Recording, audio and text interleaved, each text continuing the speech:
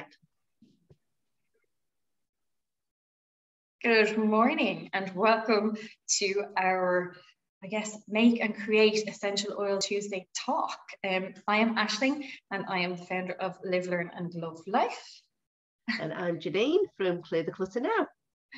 Thanks a million for joining us. We will be posting this up onto YouTube and sending out the links to those who have registered to receive the video afterwards. So this is the first of a series of videos that we are doing for you. Today we're going to use lemon essential oil. Janine, have you anything you'd like to talk about in relation to lemon essential oil? It's one of our favourites, and it has got so many different properties in it. It's an antimicrobial, it's an antifungal, it reduces cell tissue damage, it's an antiseptic, it reduces oils on your skin if you're using it as a skincare product. It is just so versatile, and it's a natural detoxifier as well. It just smells divine. Top of it smelling amazing. Yeah, and you know, in each bottle, each 15 ml bottle, there's 250 drops, and in each one there's 45 lemons. It's amazing. And that's the lemon rind. So it's got more nutrients in the lemon rind, and it doesn't take the enamel off your teeth either. I know, it's fab, isn't it? So for those of you who are new to essential oils, you know, you might just be used to using them for health and well-being purposes. A lot of people don't realize how versatile these oils are and how you can quickly and simply make brilliant cleaning products at home with some basic ingredients. And it also means that you're ditching a lot of the toxins from the home. It smells great and they're safe and versatile to use at home. One of the most appealing things about essential oils for cleaning is that they come from natural sources, and when used appropriately can be safely used around the entire family. Lemon is safe as well for our pets, so that's another bonus, especially in this house. Sorry about the strange noise. That is the storm barrel actually trying to blow its way into my house. Nobody's singing in the background, as Janine thought earlier. So when you use essential oils for cleaning, you're relying on the natural chemical components found in the oil to provide your cleansing and purifying power. So whether you prefer to use natural cleaning products, or whether you're worrying about keeping your family safe or just want some peace of mind, essential oils are a wonderful natural cleaning solution to use around the home. So every oil has its own chemical constituents. Different oils are more beneficial for different uses. So some oils are amazing for helping with your skin, cleansing the skin, improving the appearance of the skin. Other oils are incredible for helping you to sleep and reduce anxiety and stress. But many oils have several different chemical compounds, which is why every oil is unique. We would recommend always using a pure therapeutic grade oil. Obviously, myself and Janine both use doTerra, and we highly recommend doTerra oils because they are completely pure. Now, in order to be labeled as a pure essential oil, an essential oil actually only has to contain 10% of that oil. So do make sure that you do check the labels. It is just like food, and they can be doctored. So make sure you get the ones that are pure plant, all from the plant. So there are many essential oils that contain chemical properties that are known to provide cleansing benefits. Essential oils with cleansing properties can be used as natural cleansing agents, especially if they have a high percentage of those chemical constituents. So high quality essential oils are extremely potent, which means you need very, very little to provide major benefits. There are a few little safety guidelines. As I just mentioned, make sure that you're using a pure therapeutic grade essential oil for the best results. A little goes a long way. Test the surface that you're cleaning before going hell for leather with your homemade cleaner, and ensure that you're practicing safe storage.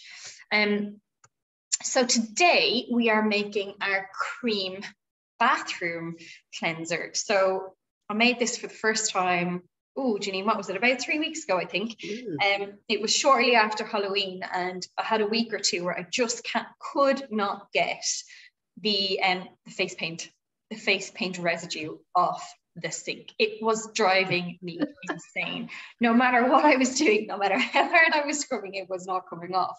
And then I thought, oh, why don't you just see if this works? So I gave it a go. So what you need is 3/4 of a cup of bread soda or bicarbonate of soda. Here, I have a very large bag. Actually, I'm just going to change the view so you guys can see a bit better what it is I'm actually doing. Let me see, here we are. So I want you to be able to see what I'm doing as I am doing it. So this is all new to me today. Hopefully you can see that, Janine. Can you see that? Yes, I can see that. Brilliant. I'm making it along with you as well so that we can see just how easy it is. Okay, so I just have a bowl here. Any kind of bowl will do. You will need your essential oil. We are using lemon essential oil, and we will use 5 to 10 drops. With essential oils for cleaning, 5 to 10 drops is for mild cleaning. If you have a tougher thing to clean, you're going to do probably 15 to 20. And if you've got something really, really strong that you need to remove or really dirty, you go with about 30 drops. But for this, we only need about 5 to 10. This is just for doing tiles, your toilet and your sinks and, you know, say your bath or your shower tray. So you've got our lemon essential oil. I've got just an old jam jar. I've just popped it through the dishwasher and have it nice and clean here, ready to go. I showed you the bread soda or bicarbonate of soda. We also use castile soap. So in Ireland, I get mine from Bomar. In the UK, you can get Dr. Bauman, or isn't it, Janine? Dr. Bonner. Yes. Bronner. That's a B Corp brand.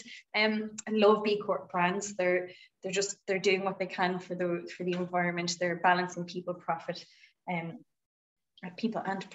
And I've got a dirty hand now. Okay, so it's literally this simple. I've got 3/4 of a cup of bread soda, and I'm going to just pop it into my bowl. And this is a 1/4 cup measure, and I will be adding a 1/4 cup of my castile soap. You can see me do it here. So this is it here. You can use this for making your hand soaps as well, and you can use this to make dishwasher soap. It's an amazing product to have at home, and it's quite reasonable as well. All the ingredients are very, very reasonable. So that is a 1/4 cup of that. Then I need a tablespoon of water. So I actually can't find my tablespoon. So this is my 1/2 tablespoon. So I'm going to put 2 of these in. So it's 1 tablespoon of water. And this is going to be tricky for me because you need vinegar. And I have a giant one. I don't know where the small one is. But I decamp mine into a smaller. I buy the big 5-litre vinegars, and I actually decamp mine into a smaller spray bottle. As well, yeah. Oh, it's already starting to fizz. So that is my 1 tablespoon of vinegar added again. So you can see that it's all starting. I hope you can see. I think I'm holding the bowl in the wrong place. It's starting to fizz and react. And all you got to do is mix really well. So literally, you're going to keep mixing it into a really smooth paste. Now, what has that taken us? Maybe a minute. Can I just check the quantities of the vinegar and water? Could I just check the quantities of the vinegar and the water, please? Just 1 tablespoon of each. Ah, okay. Yeah, 1 tablespoon of each. And I'm going to add my lemon essential oil now. So I'm going to do 10 drops because, yeah, I just, you know, I like it that little bit stronger. That fizzes straight away, doesn't it? 3, 4, 5, 8, 9, 10. It really does. Oh, it smells great now. I love as soon as you get the oil opening in. So I'm just going to give that another good mix so that the oil is all the way through the mixture. And try and lift it to the camera to show the texture. So, is that visible, Janine? Yes, yeah. Just not sure how the light is. Yes, mine looks like that as well. Got a hair in it. So, nice good mix. Making sure that the oil is all the way through the mixture. And all you need to do is to pop it in its jar. Obviously, we're going to keep the jar. Well, I'll actually decant it into the jar now before I get distracted any further. Can you tell us why we use a glass jar, Aisling? Oh, yeah. So we don't use plastic storage containers because lemon essential oil actually breaks down plastics and microplastics, which is why it's great to have a little drop in some warm or cold water in the mornings. Helps to detoxify the body. So as much as possible, we use glass or stainless steel for our cleaning, to store the cleaning products that we make using essential oils. Because you don't want to be breaking down plastic and then putting microplastics into your home and into the water, back out into the universe. We're doing enough of that as it is without even unintentionally realizing that we're doing it these days. Isn't that right? Let me see. So, I shall just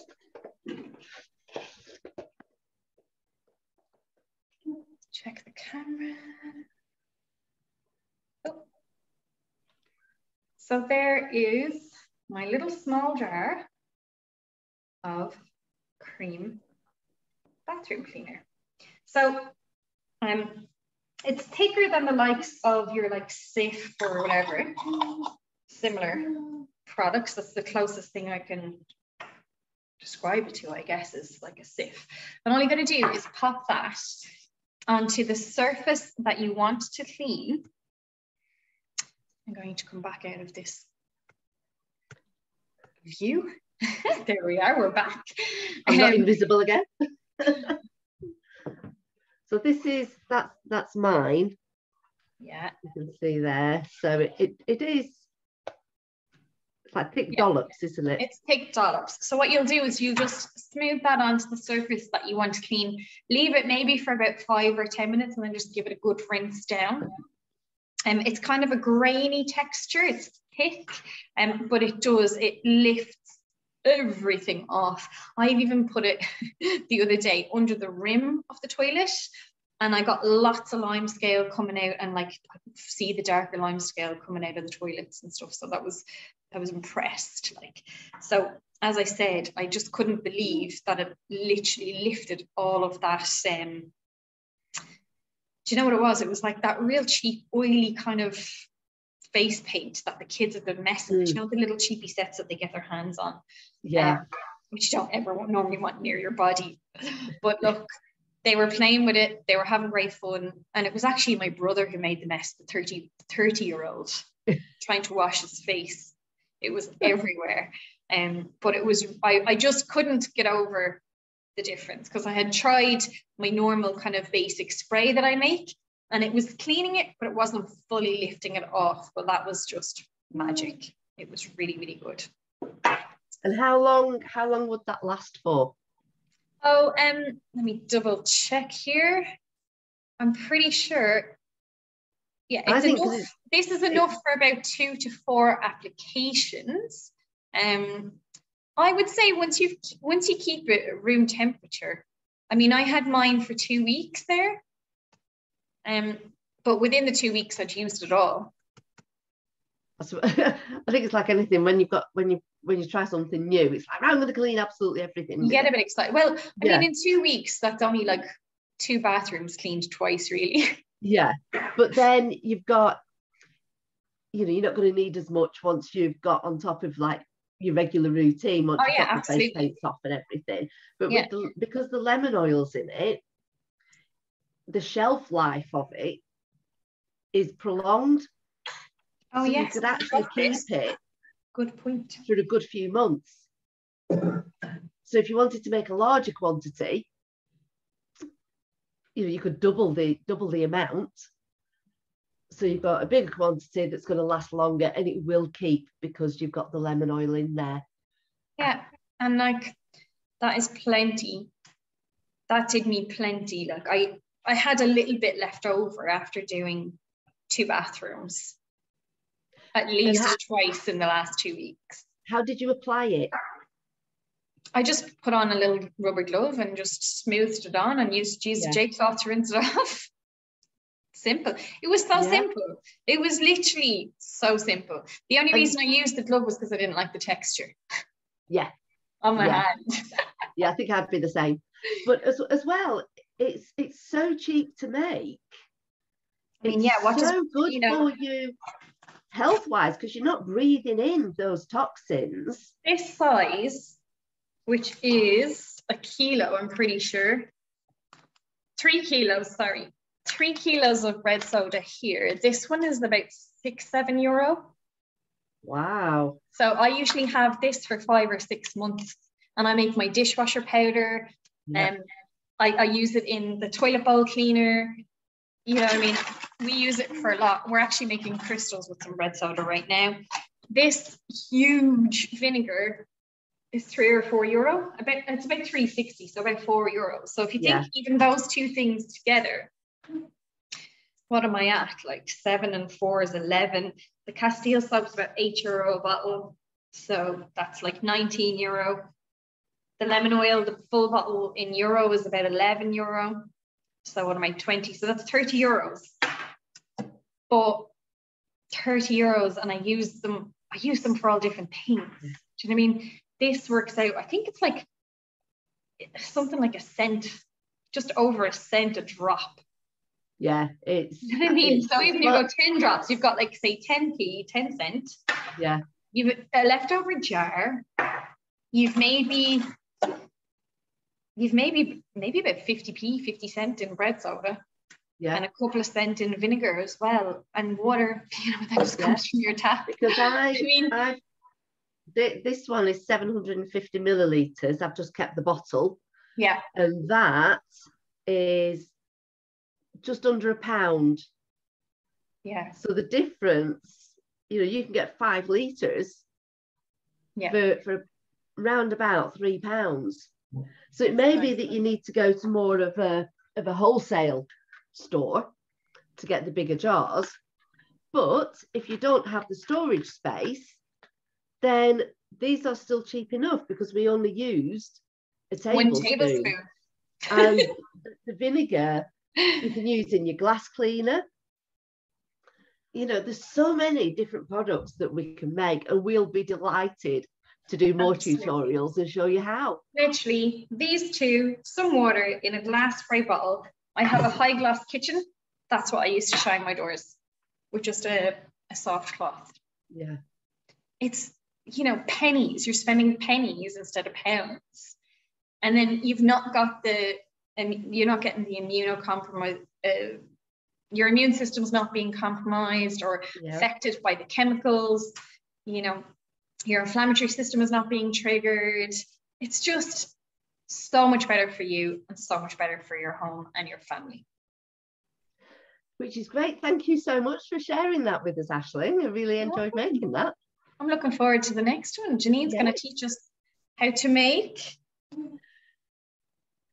chocolate fudge and hot chocolate using essential oils. Yeah. So next week we will be using wild orange essential oil, and we will share with you the properties of that oil as well. And it smells divine. I love it. I'm going to use peppermint in my hot chocolate, but I am going to use the wild orange for the fudge. Very good. All right, thank you so Excited. much, everybody. Thanks very much, everybody. Have a great week.